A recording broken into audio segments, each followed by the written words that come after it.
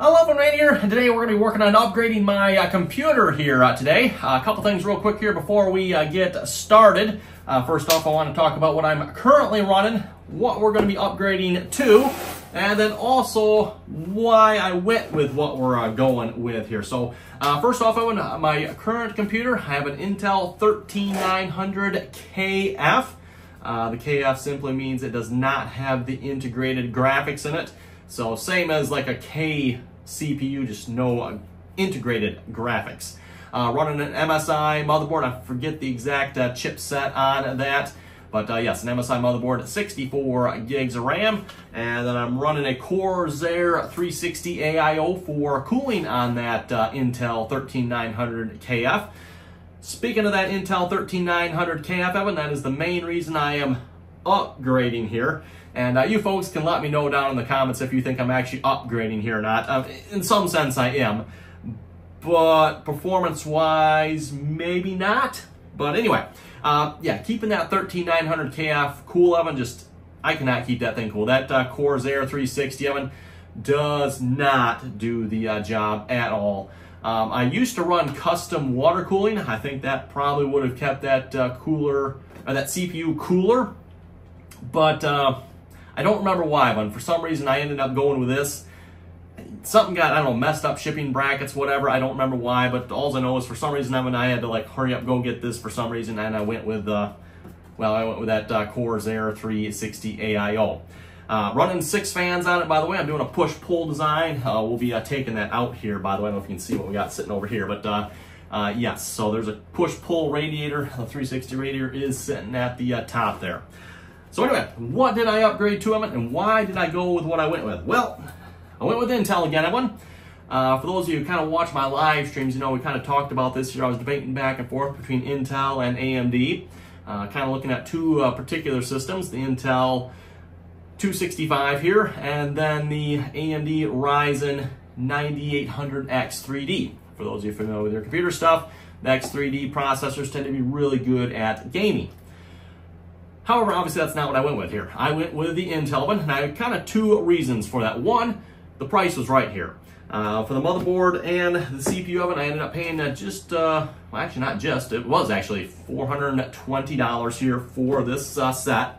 I thought that was a pretty good price. The 9800X3D probably would have ran closer to $600, I believe. Initially, I was planning on running down to Micro Center to get this here. But Amazon Prime days just happened here a couple of days ago, and well, Amazon Prime, pretty much the same price. The only difference is I didn't have to travel 3.5 hours to get it. It got delivered right to my front door. Or actually, I guess 2.5 hours, I guess it's what it was. I'm about 2.5 hours from the closest Micro Center one.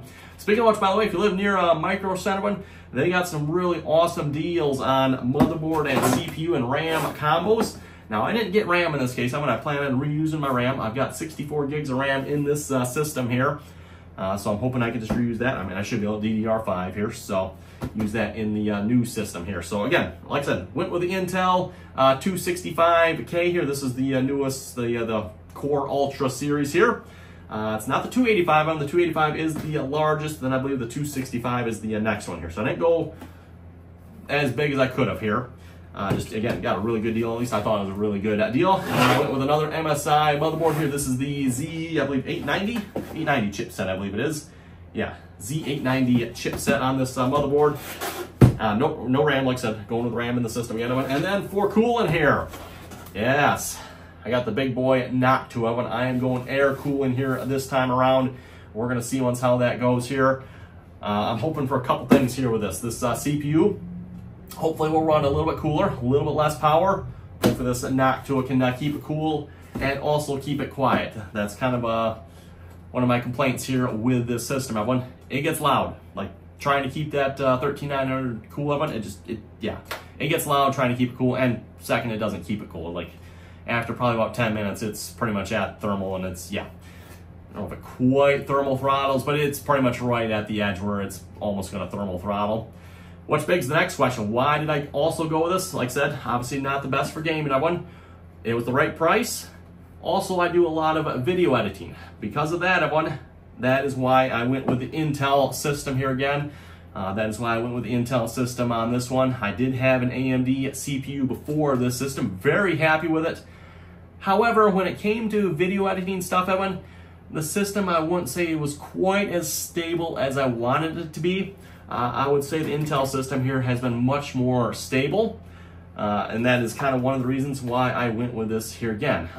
As far as gaming is concerned, Evan, AMD seems to pretty much be the king there, especially with their X3D CPUs, right? However, when it comes to non-gaming performance, Evan, Intel pretty much just, like it's barely even a competition. Intel just wipes the floor with AMD in most cases. So anyway, enough talking, Evan. Let's get this computer open here. Let's get the heart out, so to speak, and let's put the new heart in. Okay, but I think I got everything mostly unboxed here. Here again is the motherboard here. This is the MSI Pro Z890S Wi-Fi edition. To be honest, I could care less about the Wi-Fi. We're going to be plugging this in. I believe it has 2.5 gig onboard networking, if I remember correctly. I don't think it was quite 10. So let's pop this CPU out here. Ooh, look at that. I could put that factory tag back on if I wanted to. All right. No one will know. It's like, wait a minute, where is it? Yeah, part of this assembly here.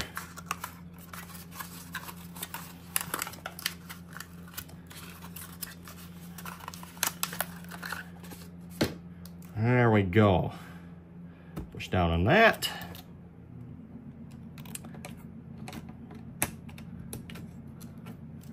How's this latch? Oh, got to open up from this side. There we go. Trying to open up from the wrong side. And do not drop the CPU here on the socket. Let's see, corner. Where's our corner here? I do believe it is that right there. Drop it down in there nice. Push that latch down. There we go. And that, of course, should pop out once we have that in. Purdy, huh? Yep. Okay. And then for cooling, everyone, yes, we got the big boy Noctua here. So let me get my brackets out a minute and see what we need for brackets here. Okay, I believe I got all the hardware out and the back end plate here for the Intel. This looks fairly straightforward. That goes, okay, you know, I might have to watch because it looks like it can go different angles here depending on, oh, it can only go, maybe it only does go one way. Okay, and then we put that little plastic clip on there. As you can tell, obviously I went with the all black Noctua cooler here. Yeah, no way I'm putting any of that ugly brown crap in my system. I don't know who in their right mind. I guess if you got a solid case, you know, solid panel, you can't see inside your computer, that might be great. But yeah, or maybe if you're doing like a wood build or something. Otherwise, like, I don't know who in their right mind is putting that ugly crap in their computer. I know Noctua might make some of the best coolers out there, everyone, but let's face it, they're also some of the absolute ugliest. Okay.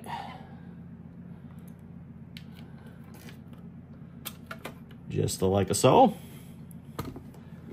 And then we need, let's see, what do the directions say here next? Oh, so we need the blue ones. We need the blue, because we got 1851, I believe, is the socket on this one, right? I believe that's the socket number. Don't quote me on that one, everyone. So blue. Oh, 1851 is position 2. Oh, there's 2 positions on here. Okay, that's why. So position 2.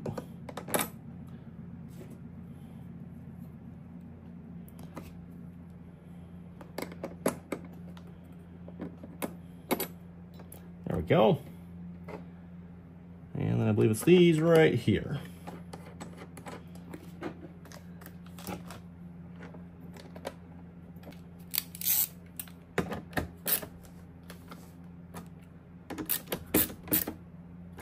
Now, looking at this here, everyone, I think we're going to have to wait till I get my RAM and stuff out before I actually put that on. Make sure it's going to clear here as well. Looks like we can actually probably put it this way if we have to. Yeah, so that fan will clear either side. Obviously, if we got to put it this way, I'll probably end up flopping the, at least I'm assuming you can swap the fans around, Evan, and we'll want to blow out towards the back of the case. But yeah, let's get the RAM out of the current system, Evan. get that in there. I probably want to put my M.2 SSD in there as well, because that's probably going to get, yeah, it's definitely not going to make it easy. Let's put it that way. So we'll definitely want to install that as well. Might as well install the other. I believe I got 2 SSDs in there. I'll have to double check. And then, of course, we'll have the graphics card, and I think I've got a capture card in there as well, so we'll probably put that in as well. Okay, I could be wrong here, but I think this is the first time I've actually had this open since upgrading to this system here. Yeah, I'm probably not the greatest at cleaning my computer out, but I think given what it looks like here, it's actually not too bad here. So, you know, try to keep it somewhat clean on the outside, and hey, it looks almost brand new on the inside here, I would say.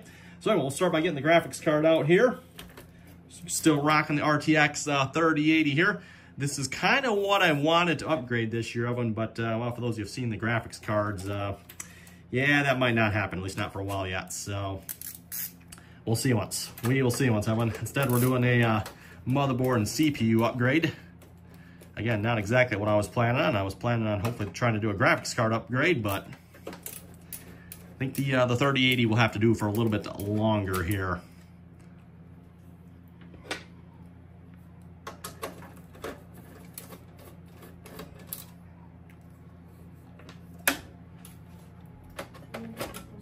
Okay, we're going to take that out. And the graphics card here, we got the, there we go, graphics card out. Set that off to the side here a minute.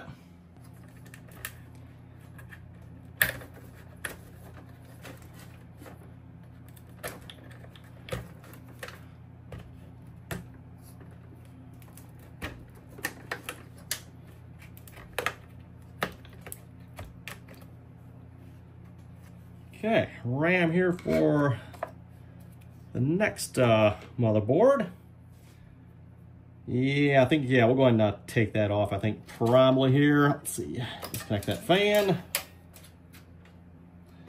All the various wire connectors down here. Actually, not even sure what that one's for. USB. Fan, I presume. USB. No, that's all the front I/O. Okay.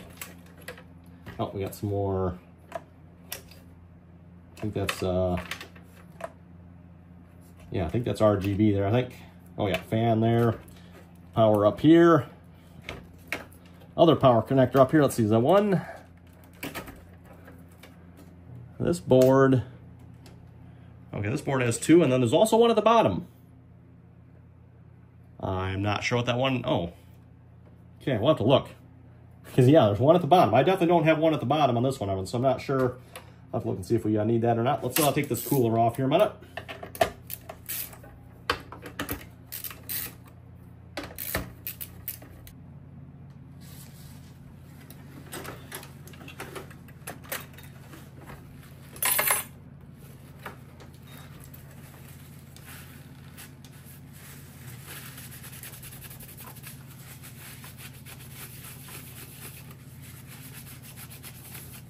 Okay, I'm going to flip the computer over, Evan, so I can get to the back there. I forgot all the wires for the fans are connected to that. There's a hub here for these Corsair fans that they all plug into. Okay, I think we'll go ahead and pull the M.2s out here a minute. Let's see, is that a 1? I'd say that feels pretty good to me.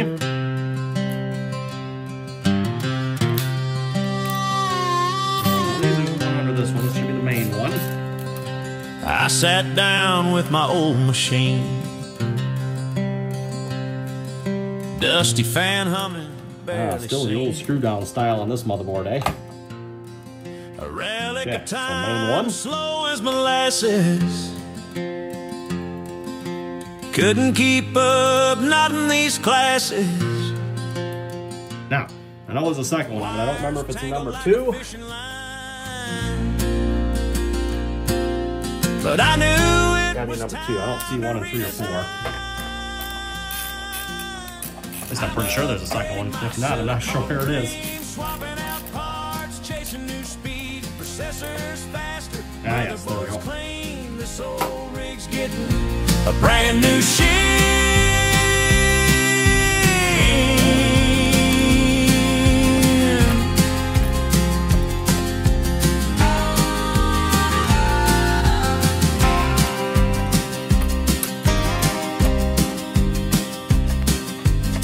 Pulled out the board screws on the floor. Tossed the pin, can't take no more. Ram stick shining like a summer stream. Building a future, chasing the dream. Static crackling under my feet. But this upgrade's gonna feel so sweet.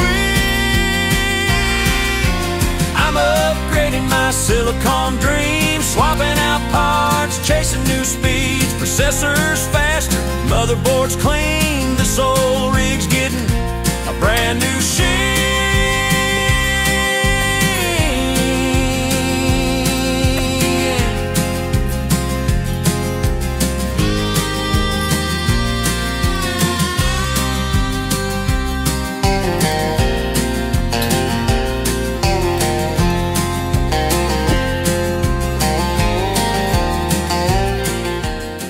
Okay, I just finished hooking up all the wires here. I think we're going to call this good. Got the audio, USB headers, USB 3.0 headers, power, fan connectors, power up there, power on the GPU. Yeah, I think we're all hooked up, all the front I/O connectors, power switch, all that good stuff. SATA. Yep, got 4. I'm using all 4 of them here on this board. So I think we'll put the panels back on and we're ready to see if this thing will fire up.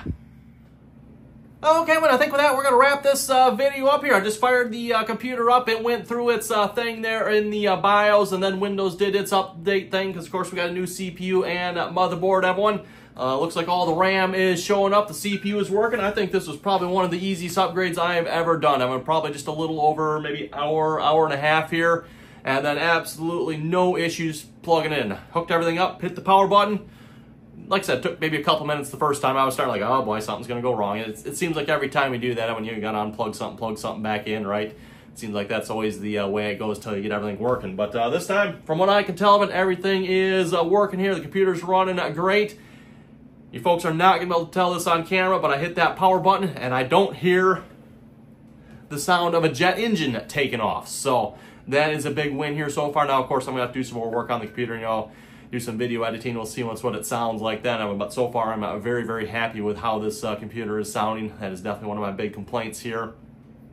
Previously, again, with that 13900 KF CPU there, that thing just did not stay cool, which meant your fans were running at 100% or nearly 100% most of the time, just trying to keep that thing, from burning up. So that, everyone, thanks for watching. Hope folks enjoyed here. Is this an upgrade? Maybe. I don't know. It's kind of maybe more of a sideways upgrade. If anything, it might even be a slight downgrade going to the 265 there, everyone. But as far as sound and then hopefully power, this should be a lot better. So again, everyone, thanks for watching, and till next time.